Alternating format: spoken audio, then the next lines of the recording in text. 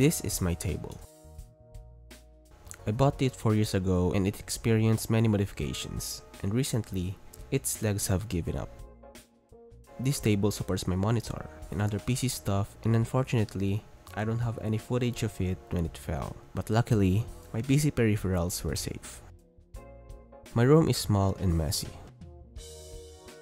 It will probably take time to clean it thoroughly, and without a table, I can't use my PC.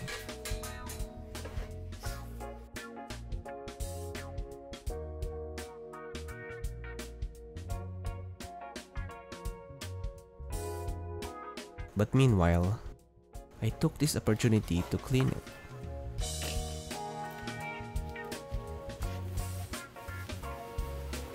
I don't want to buy another table. Aside from being expensive, I don't want to ditch out the tabletop from this table. My plan is to create a table that saves space and is aesthetically pleasing. So my plan is to make it float. I mean, make a floating table. First, I bought the things for making this project. I have these L braces for my table and the shelf that I will also make. Some screws, screw tocks, and that's it. First, I make sure that the guides that I make is aligned. I drew a line to serve as a guide and a level to measure its straightness. Then after that, I drill holes to the wall to mount the L bracket for the table support.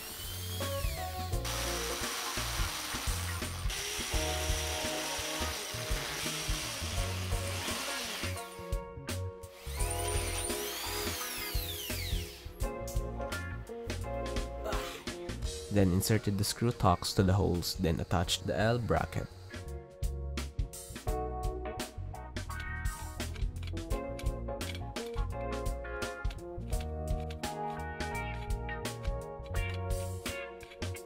Then I laid the tabletop into the brackets. Thankfully, it is quite straight. Then, I measured the gap between the table and the wall, and I made a specific gap, and you will see why later. Then, I attached the tabletop to the brackets using shorter screws.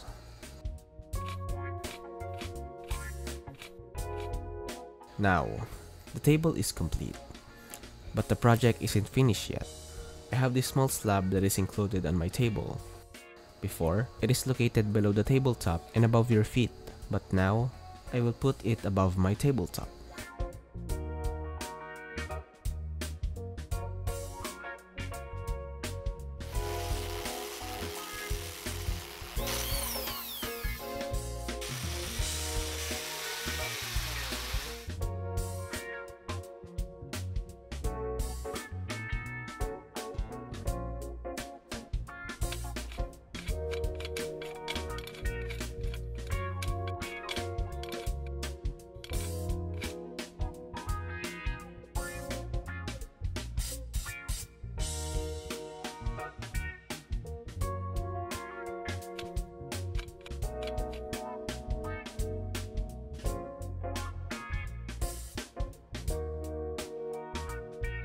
And this is why I put a specific measurement of gap of my table to the wall to accommodate the size of the arm and the wood. Then, I finished my setup.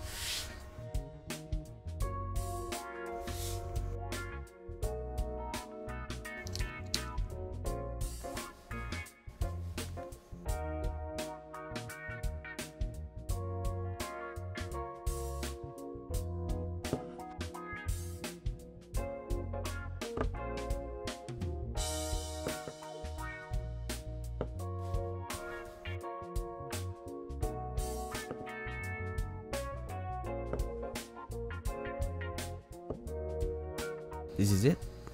It looks cleaner now and has a lot of space. I am planning to decorate it in the future, so just stay tuned. For the meantime, it will do the job done. Thanks for watching, and always, just keep creating.